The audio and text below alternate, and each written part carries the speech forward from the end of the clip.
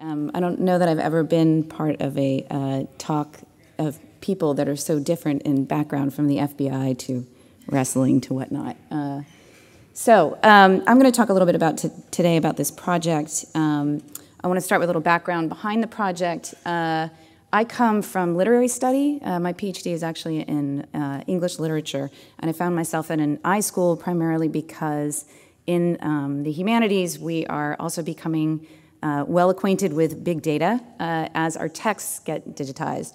So I started my study thinking about texts, and that soon became thinking about sound and what it would mean if we're getting pretty good at searching text and looking at text and categorizing text and teaching with text. What about sound? So driving research questions for me were really to think through what it means to study culture through sound recordings. As you can see from the previous quote from Charles Bernstein, who's one of the directors of PennSound, a really large archive of sound recording projects of poetry recordings. You're in a poetry classroom, you're typically looking at an anthology, you're typically looking at a poem on the page. What would it mean to study poetry if you could actually pass around recordings in the classroom, which you would think would be easier than it is, but think about annotating a recording, or think about a student pulling a recording apart and writing a paper about it. It's not as simple as it sounds.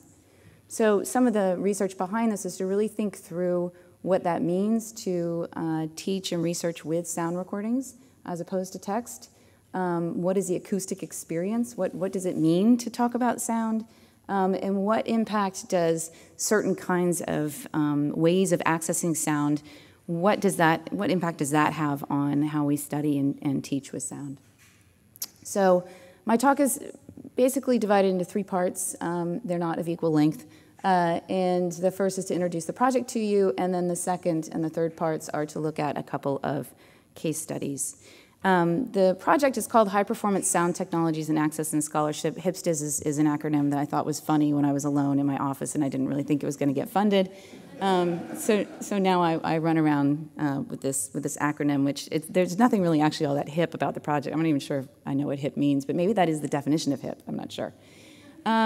So it's been funded twice, very generously, by the National Endowment for the Humanities. The first round of funding was for advanced topics in the humanities out of the Office of Digital Humanities, and the basic idea was to bring together some people to work with software who hadn't done that kind of thing before. The second grant is out of preservation and access to to make the software usable. So I'm going to show you a little bit about that. But first, the team is useful to know about in terms of understanding what we're doing and why we started doing it. My collaborators are all at the University of Illinois. They are research programmers and research scientists. And then you'll notice this strange aberration, the biologist at the bottom. The software was actually built by David Chang for David Enstrom. David Enstrom is an ornithologist, and he would go out and he would record hundreds of thousands of hours of sound because he wanted to research bird calls. And he asked David Chang, who is a machine learning expert, a big data expert, but also a musician and a person who has expertise in signal processing, if he could build him some software to do machine learning on his sound collections. The basic idea being that David Enstrom would go, he would do his recordings, and he'd be looking for bird calls in the recordings, and he didn't want to sit and listen to every single second of it because that's a lot of time. He wanted the machine to find the bird calls in all of these recordings. So the really reductive explanation of how machine learning works is David Enstrom would signify or tag certain recordings of birds, and then the software would go find more bird calls that were like the ones that David identified as seed examples. So I had the clever idea, well, why can't we do the same thing with archival recordings that humanists are interested in? And maybe that would facilitate teaching with sound, doing research with sound, and scholarship with sound. And so that first grant was to bring together these researchers, so archivists and humanist scholars and advanced graduate students in the humanities and information science, and allow them to use David Chang's software on collections of interest to them. Some of the collections that we ingested at the beginning were PennSound. They have about 30,000 audio files.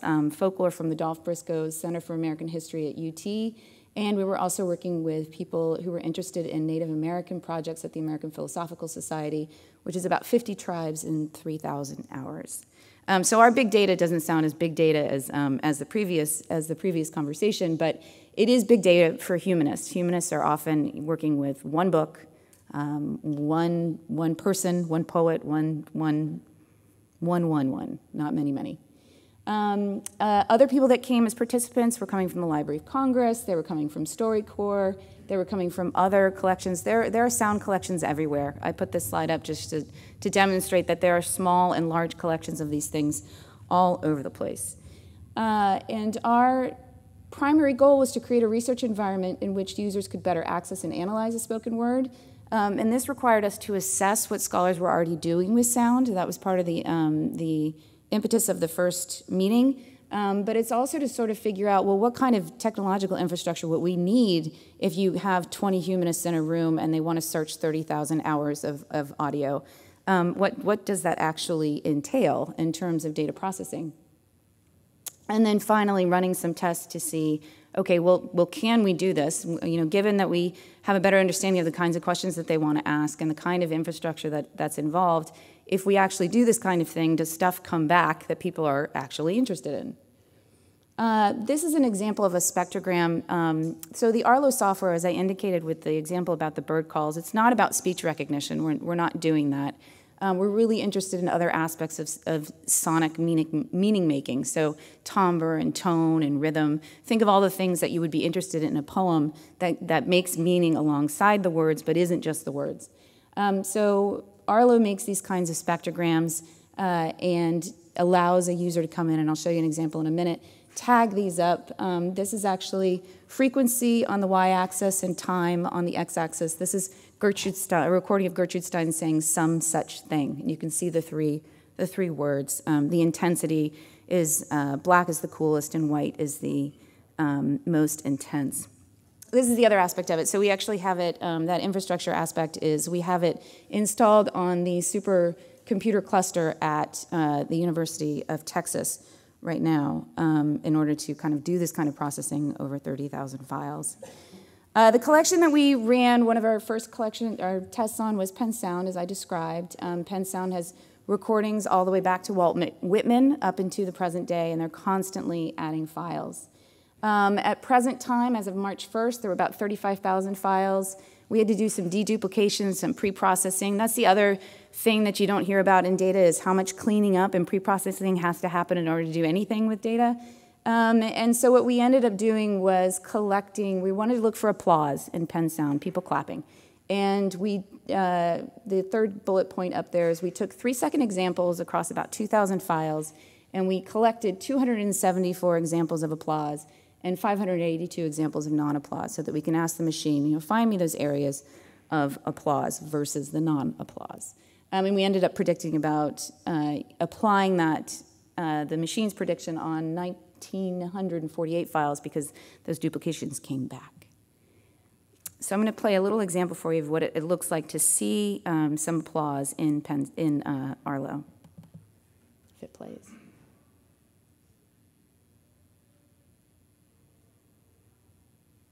This was the problem we thought we were going to have.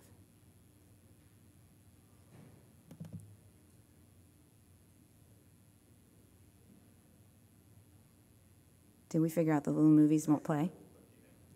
Okay. All right, we'll try it one more time, and then we'll just imagine. Okay, that's what applause sounds like. So then the human being, this is actually what applause looks like. The human being comes in. It was actually a really clever little thing that the poet said, so I was hoping to entertain you, but you seem to be entertained anyways. And so a user comes in and says, okay, I just want to take this little example here. I'm going to draw a box around this on the spectrogram.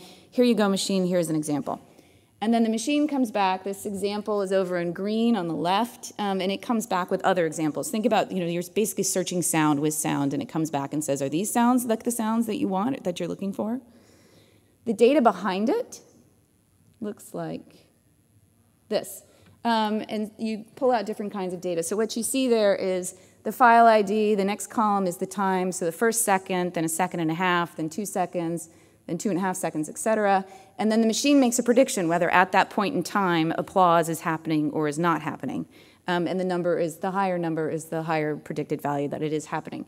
So if you visualize data like this, what you get is on the y-axis, again, you have the probability the machine thinks that there's applause happening during this file. And along the bottom, you have time. So the machine has said that, look, it looks like somebody's applauding at the end of this poetry performance. We see that again and again in the collection. Sometimes you see people who get a lot of applause for a long time, and you say, okay, well, why is this person getting so much applause? And we made little multiples, and you can see it across the file. Now, this is kind of nice if you're someone who's looking for applause, right? Like, this would be a nice search result to get. Or you might see some examples like these. There's applause at the beginning, at the end. Someone gets, the whole thing starts, you applaud, and then you applaud at the end. So you see a bunch of those. What's interesting, though, is when you start to see things like this, and you start to question, well, what's happening before the applause, right? And you might say, if you're interested in who's introducing these people, you might be interested in knowing where the applause starts and where it keeps going. So we see a bunch of these examples. A bunch of those. For group readings, you can see applause as a delimiter between people who are speaking, and as a scholar, you might like to know who gets more applause in a reading. That guy towards the end, not so much applause, why? We see a bunch of those. For single performances, applause can show up as a delimiter between readers. Which poems get the most applause? So this is one person reading a bunch of their poems. Ooh, oh man, that one poem did not go off well. And that's interesting to a scholar because they might say, okay, well, what poems and what venues are actually more, drawing more response from the audience? We also saw this interesting aberration where we saw applause happening about 2/3 of the way through a single performance or a single person who was performing. And we started to think, well, maybe there was this poem and they had this sort of denouement and this climax of poetic gesture, and the audience just stood up and applauded in the middle of this poem. And that's really not what we saw. What we did see was that there would be applause before the end, before questions. But again, for people who are studying these kinds of performances, that's interesting. They want to know what kinds of questions are being elicited for certain kinds of audiences, et cetera. You see a bunch of those. Are there mistakes? Yes, there are mistakes. If a strong hiss is there, the machine thought those were applause. Dissonant music, they thought that was applause.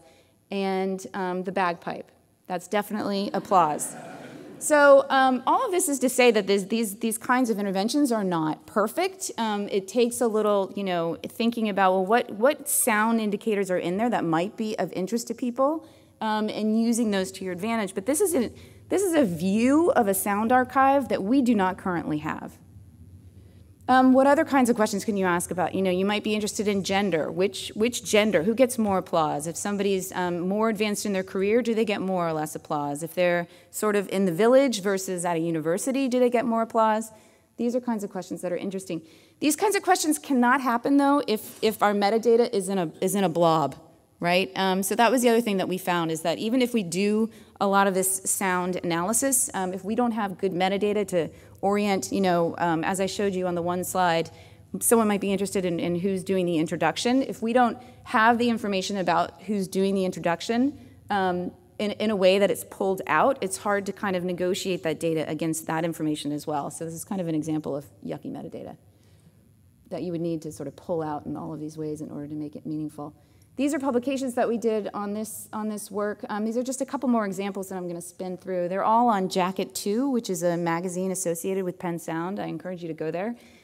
This particular person, Chris Mustaza, who's also a HiPSTAS participant, was interested in noise as the content. So he wanted to know the provenance of recordings, and so he had some recordings that he knew the provenance of, and he found some sort of sound tags in there that would allow him to say where other recordings had been recorded. This is Eric Retberg. He was interested in laughter and the extent to which, when an audience laughs, it has a meaningful impact on what happens in poetry. Ken Sherwood was interested in, what if one poet actually comes and does the same poet but very differently in different venues? Can we look at those kinds of differences? Even though the words are all the same, the way they say the words will be different. And then this is Merritt MacArthur, who was interested in the incantation of poetry performances and why they all talk like this. Another sort of use case that we were interested in is a folklore collection at the University of Texas. What we did was we had about 219 hours of recordings, 455 files. We tagged about 4,000 two-second windows with instrument, spoken, and sung. These are field recordings that go from about 1926 to the 60s. And imagine, people going out into the field, and they're recording people who are singing. They're getting tales from them. Sometimes people are singing over an instrument. Sometimes people are singing a cappella. And so we wanted to be able to kind of to map the terrain of these recordings such that you could see when these things were happening, these genre changes were happening. This is John Alan Lomax recordings. There's about 55 of them in that collection from 1926 to 1941. And again, this is it's kind of hard to see, but this is a display of the collection that you don't normally get, right? So what you have here is the blue is someone singing. The red is the machine predicting that there's an instrument happening, and the green is someone who's as if there's speech. And so when you see red and blue happening at the same time, more than likely it's somebody singing with an instrument. And what you see, if you're an archivist or you're a scholar and you're coming to this, you might be particularly interested in this section that I've squared here, which seems to be someone playing an instrument and then they start singing. Here's another sort of illustration of that dynamic. The blue is an instrument and the orange is someone speaking. And you might care to know when, if you've got recordings of Bob Dylan, you might like to know what Bob Dylan is saying in between his sets, right? And this is a view that you don't normally get of a collection. What this is it's across time, it's the collection, and what you have is the blue is the total number of seconds of a recording. They're going across time to the right. The red is when someone is speaking, the number of seconds someone is speaking in the file. The green is the number of seconds someone's playing an instrument, and the purple is the number of seconds that someone is singing. The little movie, if it played, would go across time, and you would see what I was particularly interested in is how much more time was spent on people who were speaking in the files, because as field recorders, John Lomax, for example, was going out into the field. He was primarily interested in collecting songs, but was not too interested in speaking to the people. He didn't really want to know their stories. He wanted their songs. This trend changes over time for a number of reasons. Recording got cheaper, the recording equipment got lighter, reels got longer. But what's interesting is even when the recordings across this viewpoint change in time and more speaking happens, the recordings don't seem to get longer. So there's something else going on there. There's an actual cultural impetus to collect more stories from people than just going and taking their songs. And I'm using those words deliberately. But anyways, the point is this is an interesting viewpoint into the sound recordings as data based on kinds of questions that would be interesting to scholars.